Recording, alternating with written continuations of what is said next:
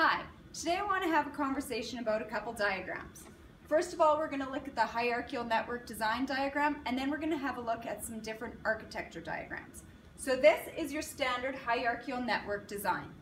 What we do is when we design a network, we want to break it up into three separate sections in order to make it more manageable. Those three sections are the access layer, and this is the layer of your network that's going to attach to all your end user devices. We've got the distribution layer, which is the middleman, and then we've got the core layer, which has all of your fast-paced routers and layer 3 switches. Sometimes you'll see the core layer and the distribution layer collapsed into one on smaller networks. So this is the hierarchical network design.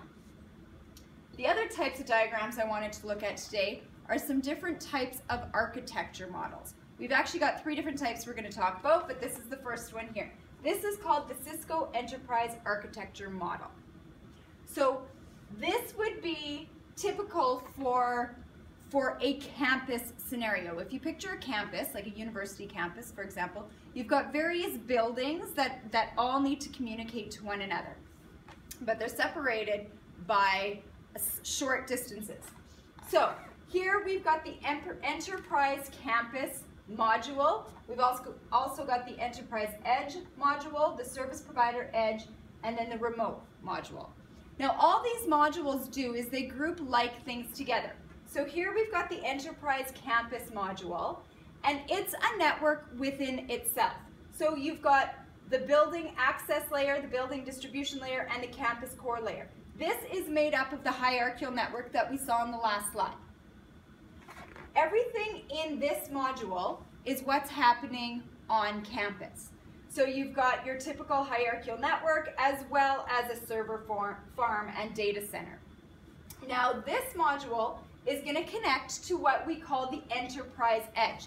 Think of the Enterprise Edge as the edge of your campus. So you've got devices on the edge of your campus that are going to communicate with things outside of the campus.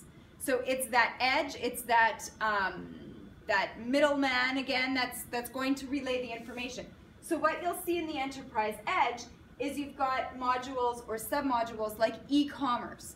Any type of e-commerce transaction that occurs, so paying for tuition, or if you've got merchandise that you're selling, those transactions need to interface with the enterprise campus, but also to the outside world, to the internet. So any e-commerce activities happen on the Enterprise Edge.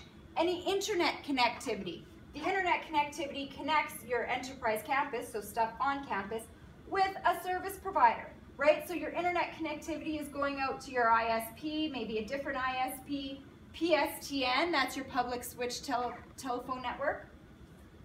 Remote access and VPN, so anybody who's trying to gain access into the campus computers remotely need to go through the Enterprise Edge. And you've also got your WAN site-to-site VPN submodule, so connecting any wide area networks together.